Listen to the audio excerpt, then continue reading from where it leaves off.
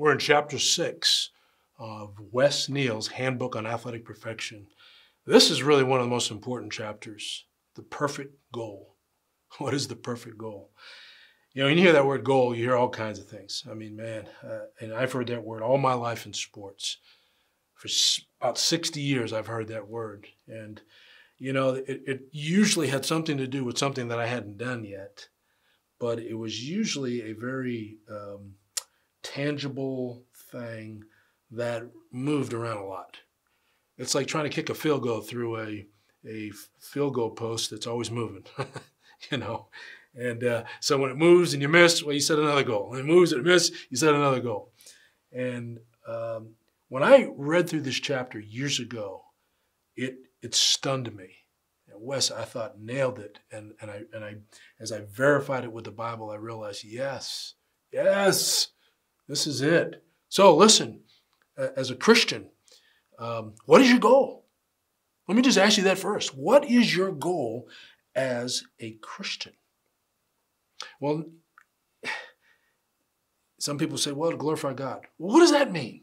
What do you mean to glorify God? What specifically does that mean? To go to heaven, that's my goal. Really? Then why are we still here? I mean, we're here for a reason. We're not in heaven yet. What are we supposed to do now? What's our goal now? Well, what is a goal? First of all, a goal is something toward which you aim. What is your aim? Is your goal to win the conference championship? There's your aim. Is your goal to be the best running back in the history of college football?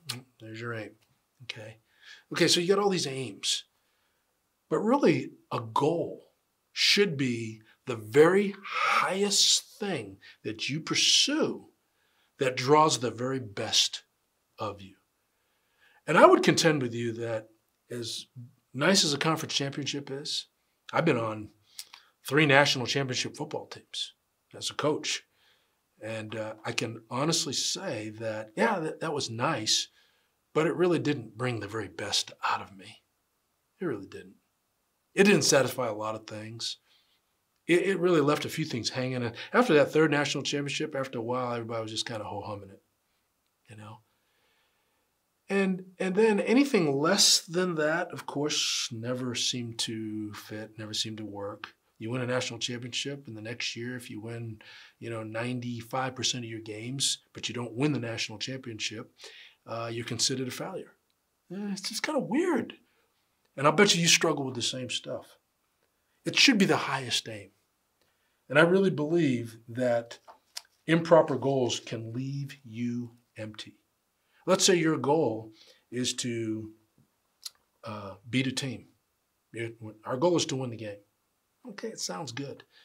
You're down in the 4th quarter with 2 minutes to go, and it looks like there's no chance for you to win. What's everybody do? They just kind of quit, kind of give up. Let's say your goal was to win the conference championship. Well, you're mathematically eliminated with 2 weeks left in the season. Now what? You have no way of winning it now. So what do you do? Now get a new goal?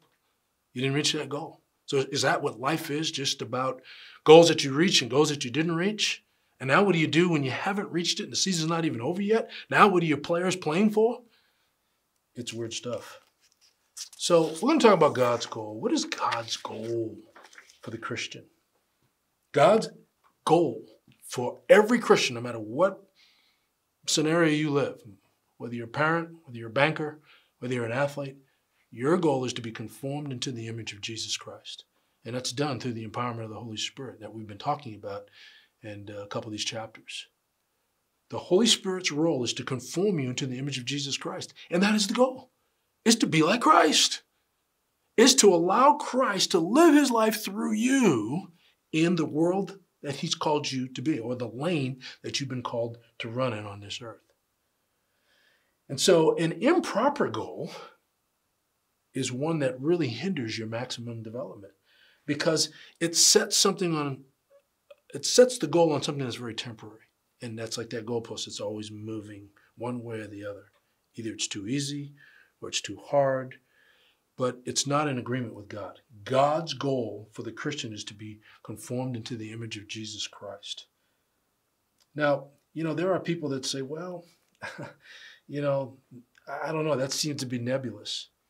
The problem that we have with our goals is that they're self-satisfying goals. They're usually goals that make us feel pretty good or achieve something on this earth that seems pretty good that most people want to get to or nobody maybe has ever been able to get to before.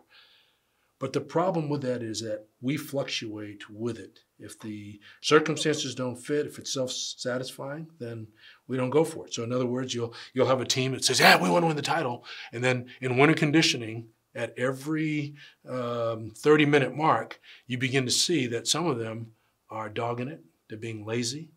They're making other kids, younger kids, go in front of them. They're taking an extra rest.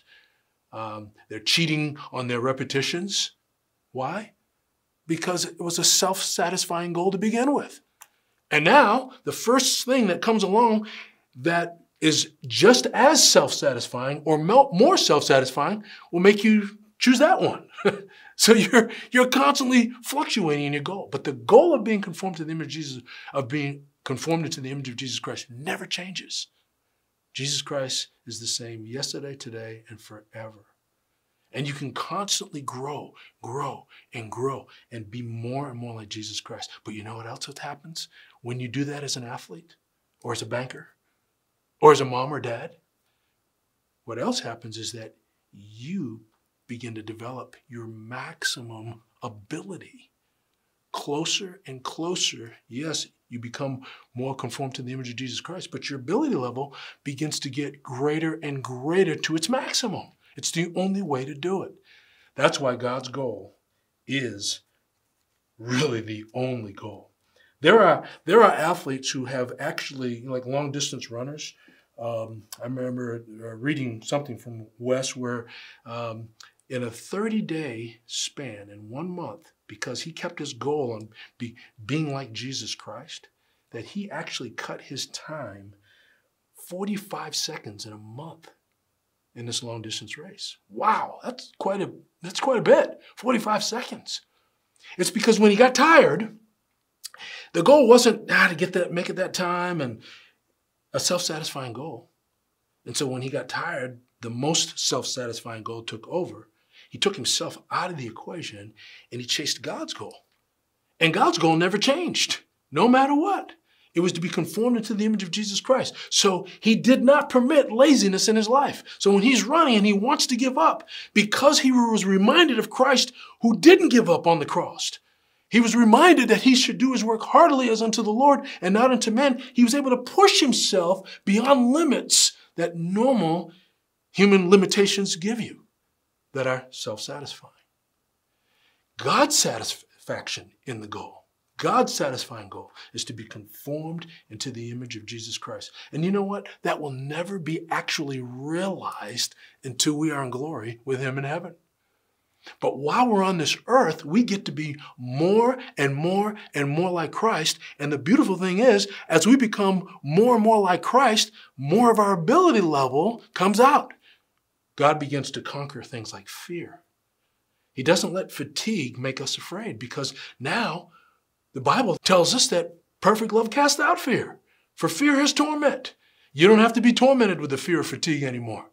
Now you have the empowerment of Jesus Christ. You're reminded of that word, and you're pushing on through it. And you're able to conquer new levels because of Christ. He's not going to give you more ability than what you have. He's going to give you all the resources inside to maximize the ability he's given you. None of us have reached our total maximum ability. And there's only one way to do it, and it's through Christ. So I love that goal, and that's changed my life. So as we look at Romans 8:28, we have to also look at Romans 8:29. What does Romans 8:28 say? It says, God causes all things together to work for the good for those who love him and those who are called according to his purpose. In other words, God uses every single circumstance, an injury, a national championship, being cut from a team, being laughed at by the media, whatever. He uses all of those circumstances as tests and trials and opportunities for you to give the glory to him by becoming more and more like him, as it says in verse 29. For whom he foreknew, he also predestined to be conformed into the image of his Son, that he might be the firstborn among many brethren. God desires you to become like Christ. God's goal develops your maximum potential. Please understand that. I mean, if you're taking wind sprints after practice and you're just wore out and you're tired, most of the guys on the team, particularly those who don't know Jesus Christ, they're going to rely on their human resources, however they think, to take them through those sprints. But you can fake it. You can make it look like you're tired. Make it look like you're enjoying it, but you're really hating it. Or you can make yourself look like you're tired, which in terms of telling that coach, hey, coach, could you back off a little bit? But in both situations, you're not going to maximize your God-given ability. So God's goal satisfies him, and it satisfies your potential. You begin to reach your potential. So if you've been given 5 and you invest all 5 because you're chasing the right goal, you're going to get a great return. You're going to get God's return, not your self-satisfying return.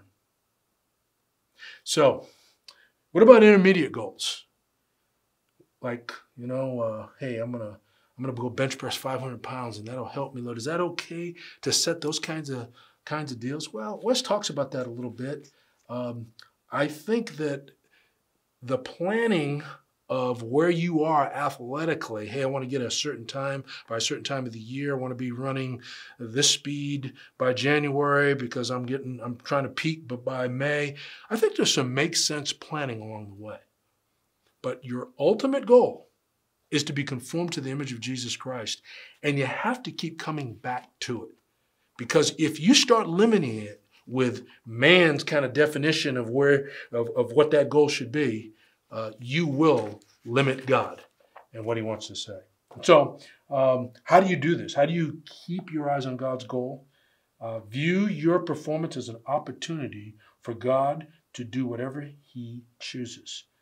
So whether you get first place in a shot put meet, if you get injured in a basketball game, that's part of God's sovereignty. But do your work heartily as unto him. How will you know whether you're excited about God's goal or not? Well, you'll know because your first reaction will tell you. If your first reaction is disappointment, anger, I want to yell at the coach, I want to blame somebody, that tells you that you're not thinking the thoughts of the Lord, that your goal really wasn't on being like Christ. Your goal was on having yourself glorified. That's a great indicator and barometer. Number 2, you want to view each practice session and competition as a two-way evaluator. First, they're to evaluate what degree you're really performing like Jesus with his attitudes and actions. Okay? And the second way is that these practice sessions and these competitions will evaluate your physical potential. They'll evaluate where you're at. They'll tell you, man, I really have some room for improvement. Wow, I thought I had that technique down, but as the game wore on, as I got tired, I realized my technique stunk. And why? Why did God allow that to happen? Because he wants you to focus upon him and maximize that performance. And so there are always lessons to be learned through competition and through our performance. But again, the goal is to be more and more like Christ. The only goal that can release you to your maximum potential, which really gives you the best chance to win and to receive all the awards that you could possibly have. It doesn't mean that God wants that for you, but it gives you the best chance to be the best that you can is to be in agreement with Jesus Christ and let him decide sovereignly how far he wants to take that, to the Olympic Games or to being a third stringer. Either way, if you're maximizing your potential by making Jesus Christ and conformity to him your only goal, you will achieve God's purpose. The only goal that can release you to your maximum potential moment by moment is the one that God has set for you. And your goal is to be conformed into the image of Jesus Christ so that you would perform exactly like he would perform in your situation.